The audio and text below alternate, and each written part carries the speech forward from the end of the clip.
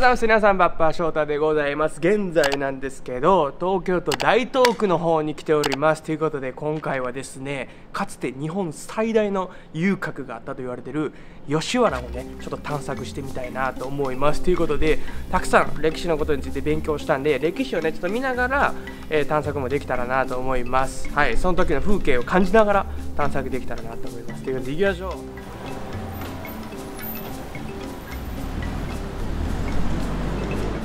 ということですね、ここがですね、吉原遊郭のエントランス入り口でございます。吉原遊郭はですね、江戸時代1617年に江戸幕府から公認された遊郭ということで、日本三大遊郭とも言われてたらしいです。Little different view の。あ、そうですか。昔古い建物みたいな。今もマンションばっかりです。ちょっと悲しい雰囲気、ちょっとチェンジしました。どうですか？江戸の時代を感じたかったね。古い日本の建物めっちゃ綺麗と思います。ということで皆さん、ここがですね、見返り柳って言って一本の柳がバーッと生えてます。これはですね、面白いんですよ、ヒストリーが。遊郭から帰ってきた男性がこう遊郭良かったなか、遊郭恋しいなみたいな感じでこう見返った光景があるから、こう見返り柳って言われてるらしいです。当時の感じをこう想像しながら見たら面白いですね。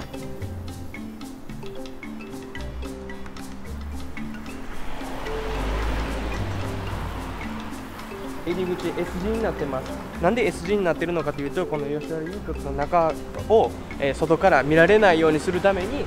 こう S 字になって中を見せないって工夫がされてるらしいです。で、もともと吉原遊郭は別の場所にあったらしいんですけど、江戸幕府が急速に発展する中、大名たちの屋敷が吉原遊郭に急速に近づいたため、風紀上あんまり良くないということで、現在の吉原遊郭の場所に移動したらしいです。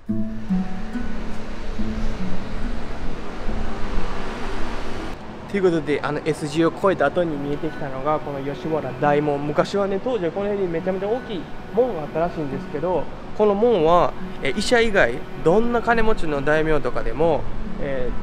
カゴ、昔こう江戸時代とかみんなカゴがあったんですけど、カゴ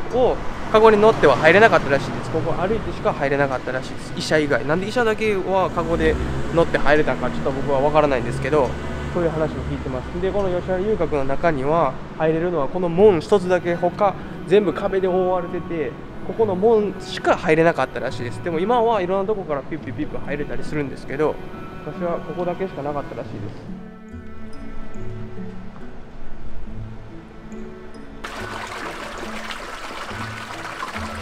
ということでですね、現在もあちらこちらにまだお店はあるんですけど、当時なんですけど、吉原遊郭には3000人ぐらいの遊女がこの吉原遊郭で働いてたみたいです。3000人ですよ。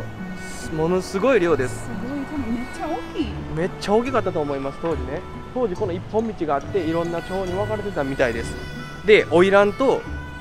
会うだけで何十万とかしたり、花魁ともしお酒とか料理とか祝儀とか払いよったら300万とか500万一晩でなってたりもしてたらしいです。やばいぞ。300万500万家買えてまうで。$50,000。Yes。 なんでめっちゃ高かった？高かった、ね、なんでめっちゃ高かった？そのだけ花魁っていうのはなんかすごいもう尊敬される人だったらしい。女性からもめちゃめちゃ尊敬されてたらしいです。それほど美しかったんやと思います。わからないですけども、会うことすらめちゃめちゃ難しかったらしくて、はい。ということで、もう街の人、なんか花魁の人がこういう街でなんか歩いてたりするんですけど、パレードみたいな感じでもうみんな観光客とかこう集まってわーみたいな感じになってたらしいです、この道。で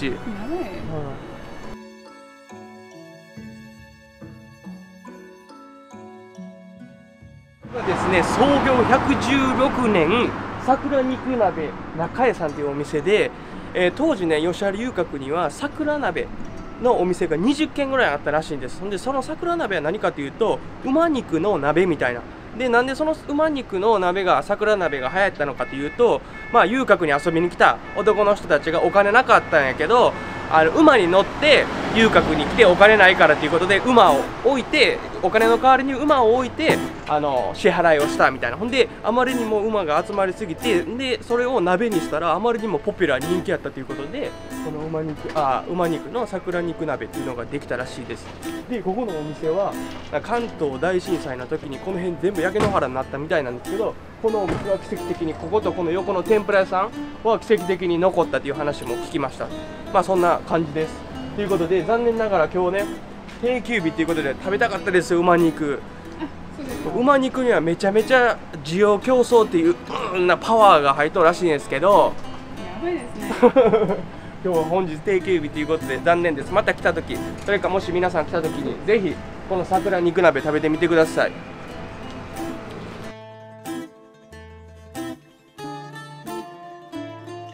現在もですね、あちらこちらに営業されてるお店はあるんですけど、当時に比べてその数は激減したらしくて、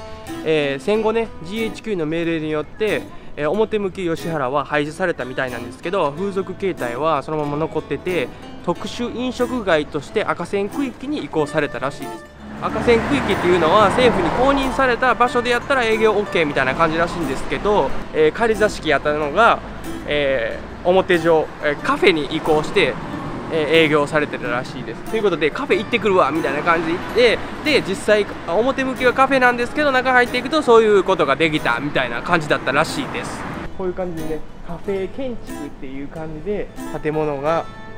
独特な感じね。見てください、あそこがハート型みたいな感じになってます。はい、すごいですね。これは警察とか、お客さんがここはそういうお店ですって分かりやすくするために、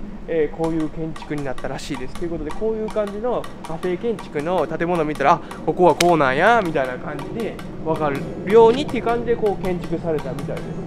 面白い。はい、でなんか一つの家に、扉が2つあったりとかいうのもカフェ建築らしいです。こっち側がエントランスであっち側もエントランスみたいな、お客さんが直接会わないようにみたいな。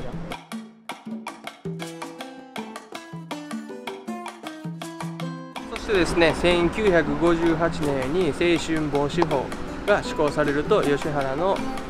歴史は300年として幕を閉じたらしいんですけど、その後も赤線業者がなんとか営業形態を変えて試みたらしいんですけど、連れ込み旅館として営業したりトルコ風呂として営業したりみたいな。トルコ風呂の時はめちゃめちゃ流行ったらしくて、ルーさん覚えてますか？ショータのモロッコで行ったハマーンみたいな感じ。覚えてる覚えてる。中東のなんか公共浴場みたいな感じで営業形態を変えてしたらしいんですけど、トルコ人留学生が日本に来た時に母国の名前トルコと日本の生産業の名前が同じっていうのが嫌みたいな感じでめちゃめちゃ抗議されたらしくて、でその名前も使わないように決定されたらしいんですけど、もしルースさんのスコットランドの名前がスコットランドブロンみたいな感じで日本で生産業に使われてたらどうですか？あんまり好きじゃないと思います。あ、そうですか。もしスコットランドがジャパニーズ温泉の名前が使えたら、ショータ。そうやね。ちょっと嫌かもしれんね。スコットランドにいた時にレッツゴートジャパニーズ温泉みたいな感じ、その意味がちょっとね、生産業でちょっと嫌かもしれん、もしかしたら。文化ちょっと傷つく。そうやね。でその後も営業形態を変えて、吉原遊郭自体の本質的なものは変わってなく、今も時代とともに変わりながら、本質的なものは変わらず今の吉原があるって感じらしいです。で昭和41年に住所表示変更ということで、吉原っていう地の名前だったんですけど、今は専属っていう名前になって、ここの場所はみんな専属っていうらしいです。だから吉原の名前はもう地図からないです。地図から消えてしまった、名前ということになります。はい。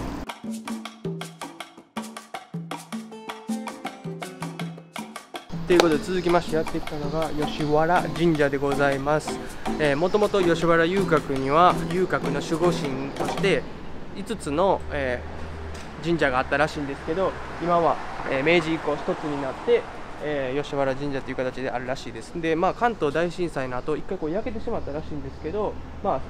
大震災後また復興して今の形があるらしいです。ということで、ここは女性のパワースポットとしてもかなり有名らしいんで、もしかしたらルースさんなんかお願いすると願いがドリームカムチュル叶うかもしれないんで、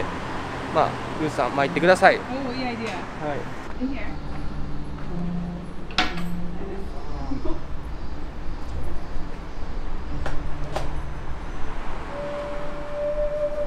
Did you wish something? Oh, I forgot to wish. Oh, no. Wish しないとダメですよ。 I was too busy focusing on not to mess up the clapping.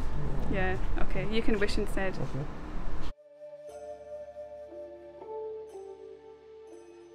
ここはですね、最後にやってきたのは吉原の弁財天っていうところで、ここにはね、悲しいストーリーが潜んでおります。ということで、行きましょう。ここはですね、関東大震災があった時に、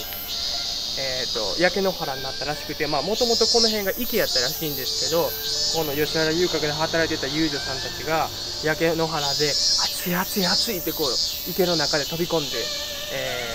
であまりにも多い人数が飛び込んだため、その池がだいたい2メーターから3メートルぐらいあったらしいんですけど、池飛び込んだ女性の後にまた誰か飛び込んで、また後に飛び込んでっていう感じでこうサンドウィッチになって、